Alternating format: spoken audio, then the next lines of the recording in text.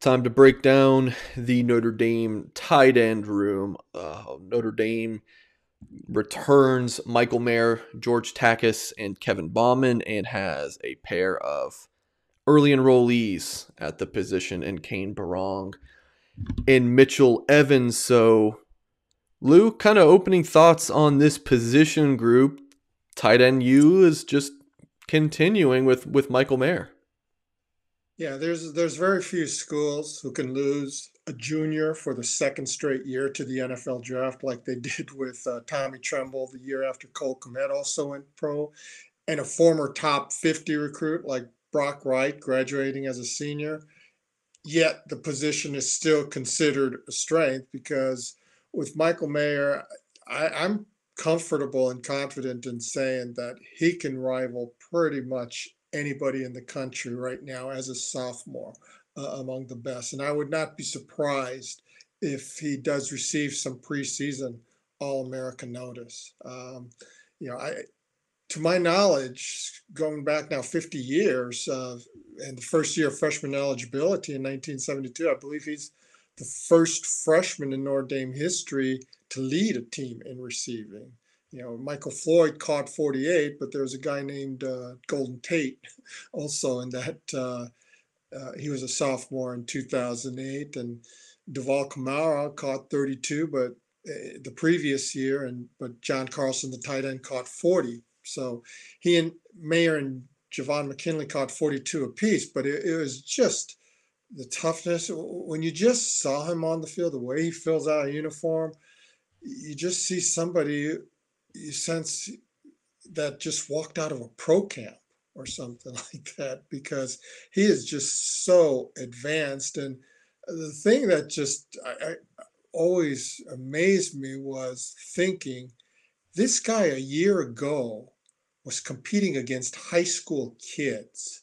And I just felt for whoever had to tackle him when he would be in the open field because that's a man already as a freshman. What about him as a defensive end? Because he played both sides of the ball. Yeah, Being a yeah. high school quarterback in Kentucky would not have been good there. Um, I mean, do you think there could be much of a sophomore slump here because he's not going to come as a surprise anymore? The athletic first team, all true freshman. One accolade that he got, I love, was the All ACC academic team. I mean, teams are going to key on him. If I'm a defensive coordinator, thank God I'm not for any school, but the biggest passing threat right now is Michael Mayer, so I would stop him first and see what Notre Dame has at receiver. Yeah, I mean, statistically, he might have the kind of season where somebody might say, well, I was expecting a little bit more. And this is where it's going to be very important for the wide receiver core to pick up that slack. Because, like you said, Avery Davis caught 24 passes last year. He's in the slot, but it's a lot of unproven areas there. So that's going to be the first priority for defensive coordinators. So you got to take away number 87 in the passing game, and let's see what else that they have. So it's going to be very pivotal for the wide receiver core to emerge. And I'm definitely not expecting nearly as many three tight end sets this year as Notre Dame had. That you just don't see that when you look at an Alabama or a Clemson and Ohio State. They're going to have a very good tight end always in the lineup. That's just how they recruit. But their base offense is going to be a lot more centered on splitting a lot of speed and wide receivers out wide. You're not going to be challenged maybe as much vertically when you're going into these three tight end formations. They did build the identity around that, but this is going to be a good test also for Tommy Rees as an offensive coordinator because he, as any good coordinator, did he built around the strengths last year, which were a veteran, the most veteran returning offensive line in school history, a strong contingent of tight ends, and a 3-year starter at quarterback. Um, this year, You hope that it evolves now where the wide receivers and then a very strong running back core um, can take on more of the emphasis this season while the offensive line and the new quarterback settle in. Now, the other two returning guys, Kevin Bauman, played some as a true freshman. Obviously, retained his eligibility with the weird free COVID year deal. Thought he filled out the uniform nice as well. Kevin Bauman seems like a nice player. George Takis is probably, we'll talk about the X factors, but he seems like one that he came in as a 4-star guy from Naples, Florida. Kind of wondering, can he be that number 2 guy that Tommy Tremble behind Cole Kmet was like? Can he have that kind of season? Well, he came the same year as Tommy Tremble, and George was the 4-star and Tommy was the 3-star. Now, part of that was because Tommy was injured as a high school senior, missed a lot of time. But I've said this many times, George Takis is a recruit who would be starting at a lot of Power 5 programs. But when you're at tight end you have to kind of wait your turn. I anticipate that and hope he can be at least a Brock Wright type of figure where there's a comfort in multiple tight end formations. And look, there are even some 4 tight end sets last year with Takis in the mix as well there. So you root for a guy like that because he's patiently waited his turn. He has his opportunity now this year to be an influential part of the offense because Notre Dame, I think, still wants to regularly use multiple tight ends. I don't think they're going to force it if they believe they can succeed more with more wideouts or possibly even have both Kyron Williams and Chris Tyree on the field at the same time. Like I said, I'm not anticipating the multiple tight end sense nearly as much as last year. And when I say multiple, I'm talking either about 3 or 4 tight ends. But this is George Takis's time, and this is somebody you want to see have at least that Brock Wright type of impact this year, where he's reliable week after week and maybe can provide even more. So Michael Mayer bust onto the scene as a true freshman, was inserted into the lineup. If Notre Dame does go 3 or 4 deep at times at tight end, you might see, or especially if they go 4 deep, you're going to see a true freshman tight end there, unless they have a walk on that they would put in there. But so let's touch on a couple of these true freshmen. Mitchell Evans, 6'7", 240. A developmental big guy. People always say, "Hey, he's got this athleticism. Could he, end up being like the next tight end who changes into an offensive tackle?" So my expectation, not I don't have super high expectations for Mitchell Evans this season. If he does make an impact on the field, that would be a pleasant surprise. But I'm hearing good things about Kane Brong. He's listed at 6'3", 215. I've heard that that's a very old listing. His height, he's probably about 6'3" and a half. Maybe he's getting close to 6'4". But that weight, he's actually closer to 240, 245. All of these guys are at Notre Dame. Kane Barong is a guy who was, the number 1 tight end in the country early in 2019. He ran a 4.5 laser time and San Antonio at the All-American Bowl Combine, and he was just the next greatest thing. Everyone had such hype for him.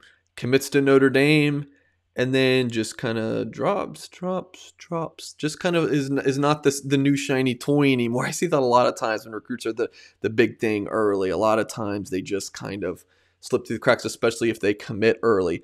So I'm a Kane Barong believer. I'll say it right now, and I told this to the Rivals analysts when it was kind of time for ranking updates. I was like, look, I'm biased as hell when it comes to Kane Barong. I just am. I know all of his family by name. Like, I just love the kid and have seen him so many times, so I'm biased.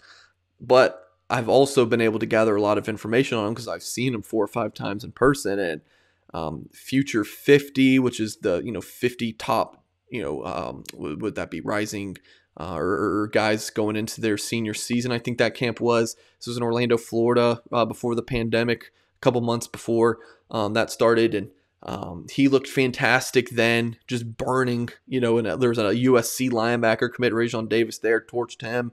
I'm going on a spiel here and saying Kane Brong. I honestly, Lou, can see him being the number 3 tight end, and maybe, just maybe, he might be the number 2 guy. I know that's kind of a bold thing to say. I could see him as the number 2 guy behind Michael Mayer.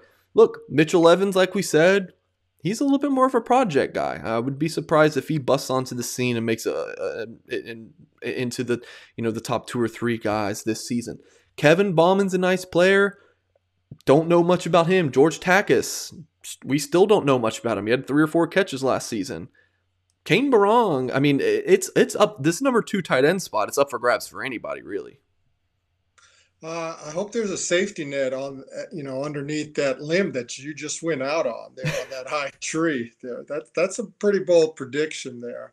Um, I think a guy I need to talk about a little bit more though is Kevin Bauman, because last fall, August, there were, I believe, 5, 6 guys in the freshman class that Brian Kelly specifically singled out. And he doesn't like to do that because then, it's going to create maybe some undue expectations. Undoubtedly, Michael Mayer was one of them. And that was just one of those, you have no fear of bringing him up because you just know this is somebody extremely special. The others that were brought up, and we said, where did he come from? Clarence Lewis. It's like, wow, there was almost comparisons to Kavari Russell. This guy is going to play. And by the end of the season, he did move ahead of Tariq Bracy at the field cornerback position. He brought up a couple of defensive linemen, Jordan Botello and Riley Mills. And Riley Mills, I think he could be the starting strong side. And we'll get to that in a future show, though. But that's somebody who really started emerging. But the 5th guy, and I forgot Chris Tyree, Right. also Tyree at the running back. He's going to play, and he moved up to number 2 right away. But the 6th guy, Kevin Bauman, and Brian Kelly went out of his way saying, "Look, if Michael Mayer isn't in this class, we would just be raving about, holy smokes, Kevin Bauman, he's ready to play. We got to get him in some way." So now he has that opportunity as well after a full fall and now spring to be able to just emerge, plus a year in a college strength and conditioning program. A good size here too, about 6'4.5". I'm sure he's getting closer to that 250 range. So we're anticipating that here's somebody else, that tight end who will be in the mix. So here I am talking about the new shiny toys, and I'm forgetting about Kevin Bauman. So there Hey, you go. Michael, I mean, this as the recruiting insider there. You know what song I always play on signing day?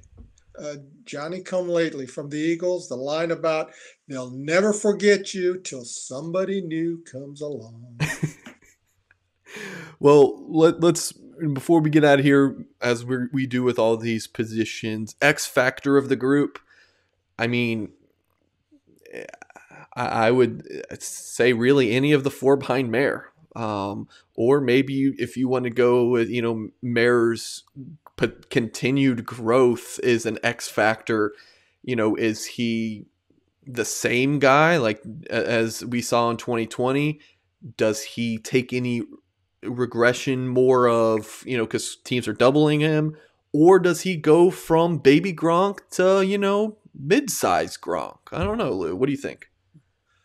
Well, we know what we have with Michael Mayer there, and that's going to be probably the 3rd tight end in 4 years to depart for the pros after his junior season. But it's not the sexy pick. It's not the popular pick when you talk about a senior who hasn't really been in the action that much. But you want to see George Takis. have that kind of. There's always one a year at least, a senior who hadn't really played much. Javon McKinley is an example last year, who you say, wow, he waited his turn and it paid off. And he's now in his last go around, and obviously he has more eligibility after this too, so it's not his last go around, but it's still his senior year where it's time for him to emerge. And however well he does develop in that fourth season, I think will help dictate just how much of the multiple tight end sets Notre Dame wants to continue to employ. Yeah, my X factor here is the guy I raved about, Cam Barong. Again, seeing, there's receiving tight ends, there's blocking tight ends, there's the guys who are both. I think Cam Barong's coming in with the tag that he's a receiving guy. I think that he can do both. Before we get out of here, Lou, like we do with every position, is this unit heading into the spring 2020 spring practice? Hopefully is about 3 weeks away as we're recording this. Is this unit better going into spring ball than it was in 2020? It's tricky because you have a Michael Mayer, several months older, better, more involved in the program. You bring in a Kane Barong, Kevin Bauman's year older, George Tack's year older, but then you lose Tommy Tremble, who will be an NFL selection. So do we have much of an answer here?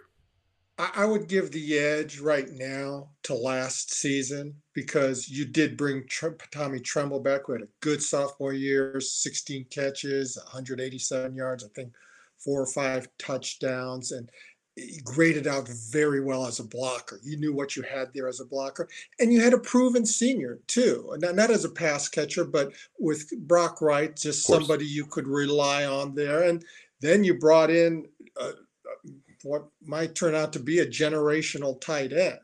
So, from that perspective, I still have to give the edge to last year because while you have a phenomenal talent in Michael Mayer, if you lost Tommy Tremble last year, you still had Mayer and Wright and Takis. Whereas if you lose Mayer this year, it's not as proven element. And you'd probably have to really restructure some things a little bit. Yeah, no arguments here. Certainly can see that. Good points. Well, that is going to do it for this show. Appreciate everyone watching. If you're on our podcast channel, we really appreciate you. Make sure you go over to blueandgold.com for all of your Notre Dame athletics coverage, and make sure you're subscribed to us wherever you get your podcasts. And if you're watching via YouTube, appreciate you as well. We really love our YouTube audience. Leave a comment. Do you agree with what we said? Do you disagree? Do you want to tell us we look handsome? Do all those things in the YouTube comments, and make sure to hit the thumbs up button on this video and subscribe for more content. We will catch you guys next time. Have a great weekend.